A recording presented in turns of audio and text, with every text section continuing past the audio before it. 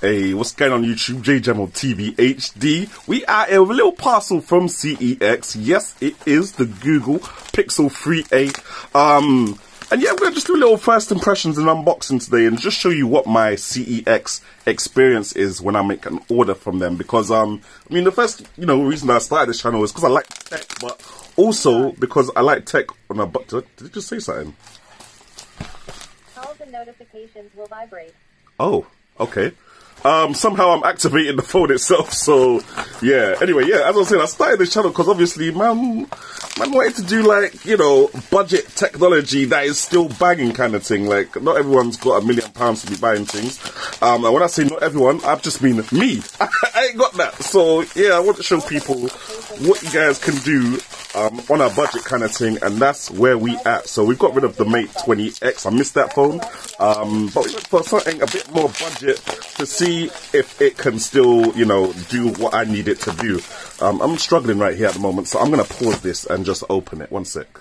So as you can tell, man, it's bare lazy. I couldn't be bothered to go down the stairs to get the scissors to pop the thing open. So, I'm trying to do it with my bare hands, and CEX have put bare bubble wrap on it. But it's cool. It's pre the CEX invoice and that. I was shocked that it come with the original box. A lot of things that you get from CEX, even online, don't come with their original box because it was never traded in with the device in the first place. But, the phone's there. It's all cool. You got the original documentation, the original USB-C cable, original USB-C adapter, and you've even got the original power brick, fam. So the thing is all official right now. I'm really good. Alright, so let me just drop some quick specs on you. This is the smaller Pixel 3a. So this is the 5.6 inch screen, Snapdragon 670, 4GB of RAM. The rear camera is a 12 megapixel ting. The front camera is an 8 megapixel ting. You got 64GB of storage. You can't go any higher than that. Stereo speakers, 3000 milliamp battery. And that's about it, to be honest. That's about it. I am not gonna lie, this feels kind of nice. Let's get off that, well, we'll leave that sticker on there for now. This feels very nice. It looks nice as well. No scratches on there, no, just a bit of smudges kind of thing. Obviously got to check the condition of your phone, because sometimes you'll pay for an A grade at CEX and they'll give you something with scratches on it, and it's just a matter of fact that if you went to sell them something with a little bit of scratches on it, they wouldn't let you sell it as an A grade. They'd give you the B grade trade-in prices for it. So yeah, make sure no scratches and stuff like that, and that it's actually an A grade, or go and get some of your money back. But yeah, this looks fine. So you've got the camera on the back with the flashed fingerprint sensor, and you've got the headphone jack. Looks like a microphone on top. Love the accented orange power button on the side there as well. On the bottom side now, you've got obviously the USB-C, and you've got the little plain Google logo. It's just casual. You know what I'm saying? It's just casual. What have you got here on the side? You've got the SIM pin there. So yeah, guys, I'm gonna go set this up, and I'll get back to you when I'm done. Alright guys, so we're back with the Google Pixel 3a. Yeah, been using it for the whole day yesterday. Took it to the beach and everything. It's cool. It's cool. I mean, in terms of doing the normal stuff I needed to do, like, opening apps, doing a bit of WhatsApp, Instagram, let's just get on Instagram.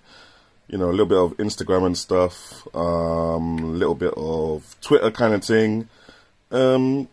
Takes a bit of a while to open and load, and you saw a little bit of stuttering there. But apart from that, it does what it needs to do, really.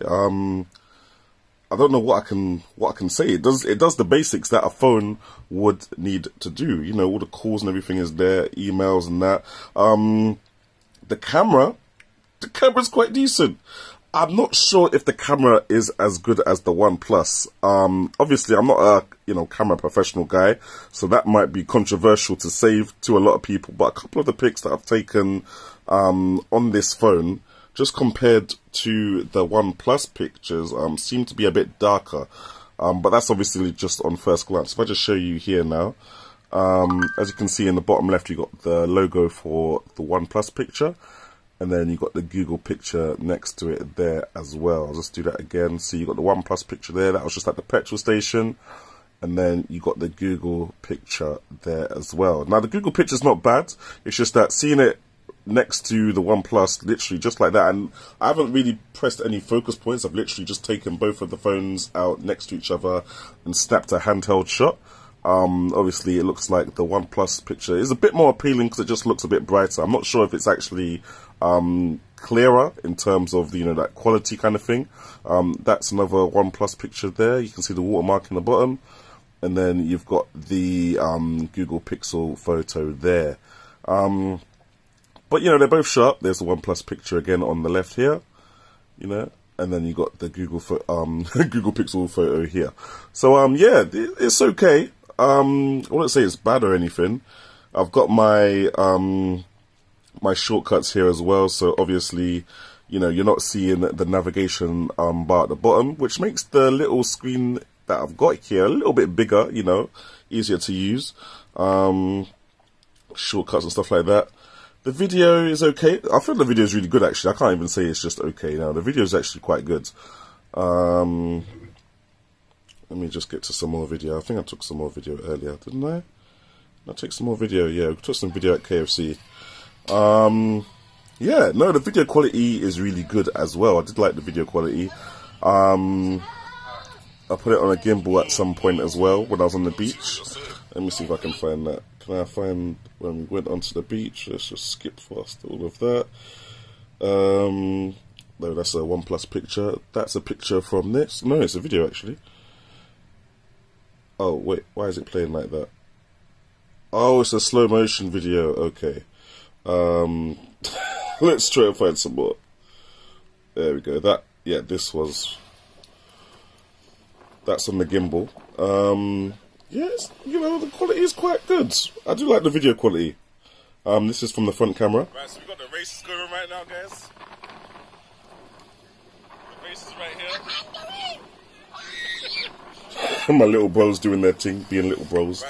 Yeah, no, the camera's quite decent. I think maybe it's probably better than anything else at this price point. Remember, this was £300 on CEX, so you have to put that into perspective when looking at the camera quality on here. But yeah, not that those were like professional tests, but just based on what it looked like against the OnePlus pictures, it looked a little bit darker kind of thing. But all the visual quality, all the resolution looked like it was still there as well. One annoying thing that it keeps doing is that when you swipe up to just get to your apps, it brings up the recent apps. I'm not sure if it's supposed to do that, and then you have to swipe up again to get your apps up.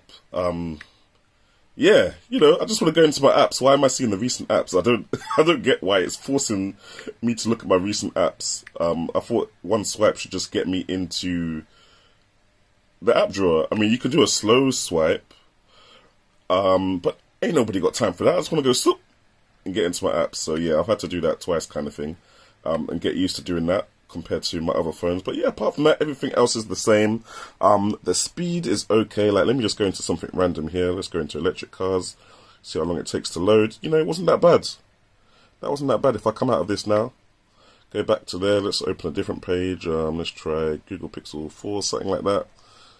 Except need my consent to be in my phone with the cookies and that.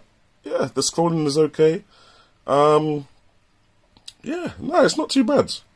And the size of it compared to the old Huawei that I used to have, it feels a bit different. It feels a bit different. Let's say 2 inches different. But I'm slowly getting used to it kind of thing. And we've got the dark mode going on there. And you've got the squeeze for Google Pixel or Google whatever it's called. There you go. What would be really cool is if you could pop open the camera and get the squeeze for the shutter as well, but you can't. You can only use the volume buttons and the volume key. But yeah, that would be cool as well. But yeah, guys, decent phone. I'm gonna use it as the main driver, daily driver for a while now. So we shall see in a couple weeks' time. Anyway, thanks for watching. Leave a comment in the comment section below. Subscribe and like, and I will catch you, man, in the next one.